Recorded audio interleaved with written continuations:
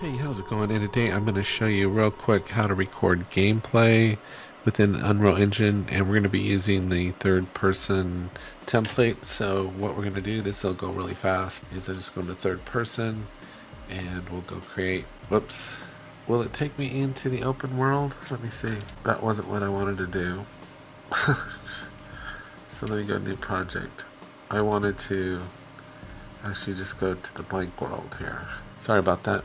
Off to a bad start. So I didn't know how easy this was to do. I thought that it was more complicated than this. Okay, so here's our open world. So what we're going to do is we're going to go to, make sure we're content browser, add features, third person, add to project. This takes a minute here.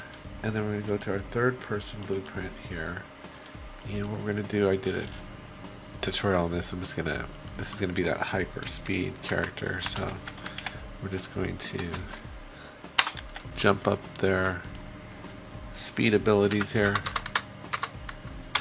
so it's more entertaining to watch. And we'll compile and save. We can close this and go to world settings, set the game mode to BP third person, and then we should be good to go. I'd like to record them falling initially. So all we have to do now is just go to the take recorder, and we need a source. And if you'll notice, there is no person because they're kind of spawned into the game. So there's nothing here. So we can choose just player as our source.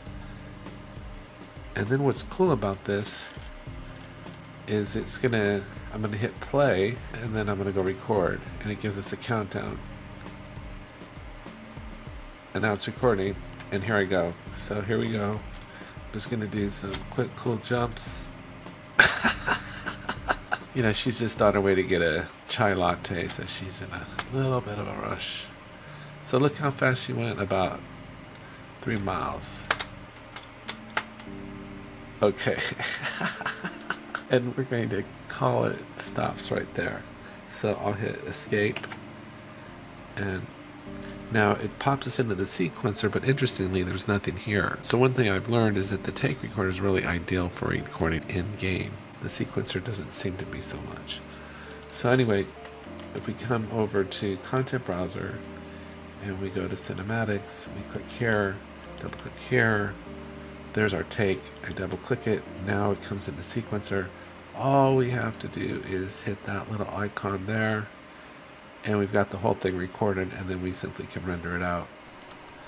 So that's what we got. And that's how easy it is to record in game. So anyway, I hope you found this helpful. Take care, have a great day, and I appreciate you subscribing.